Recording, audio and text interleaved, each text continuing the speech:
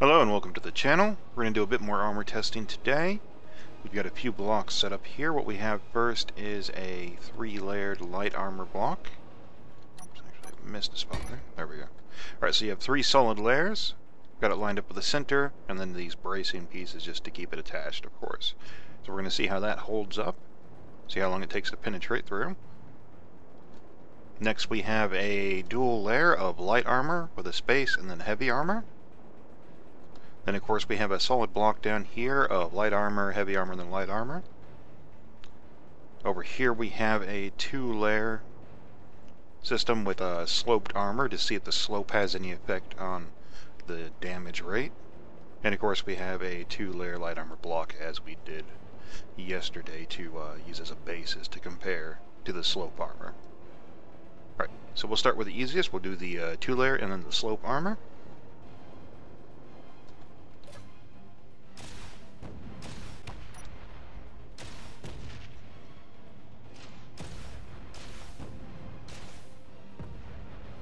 Alright, 6 shots seem to punch a hole right through the 2-layer. Just so I recall, yesterday it was 5 shots, so there is some variation in it.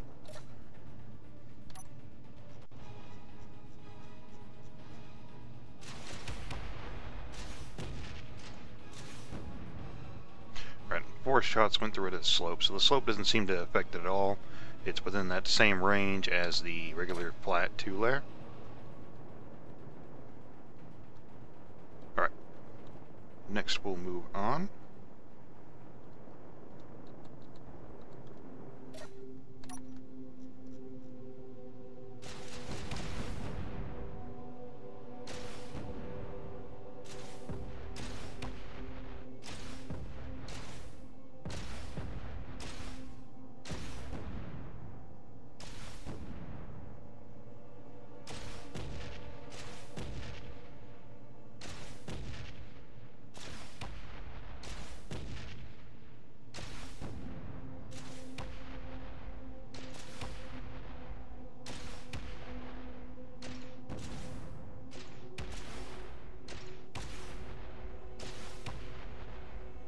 Alright, there's about 26 shots to shoot through the single layer light armor, single layer heavy armor with a space between them.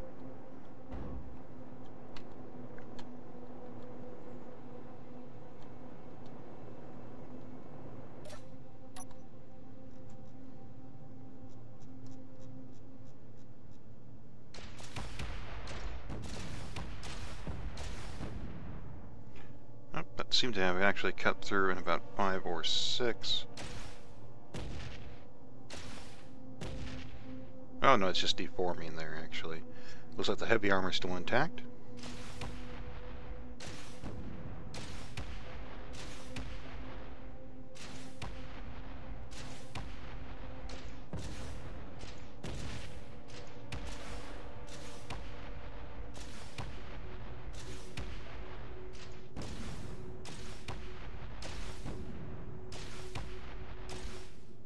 There we go.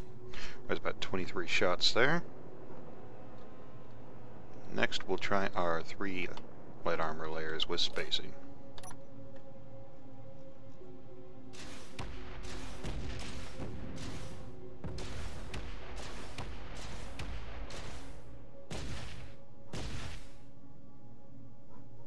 So that's about 9 shots and the 10th one went right through. So what we can surmise from that is that the spacing is actually critical to making sure you can take additional damage, since having it blocked up together as a solid set, the damage seems to push through when it warps on the first layer and second layer, and so on.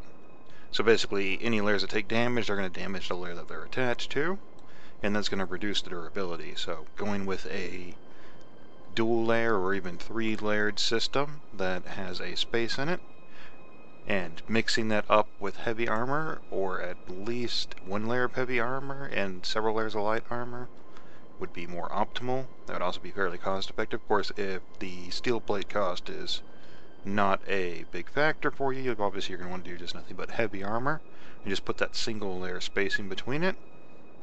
You may even want to do dual layers and then a space and another dual layer, since there is some bracing effect having a layer on the back side. but there's also that whole issue with damage actually transferring through as far as warping. Alright, I hope that was helpful and informative. As always, have a good day.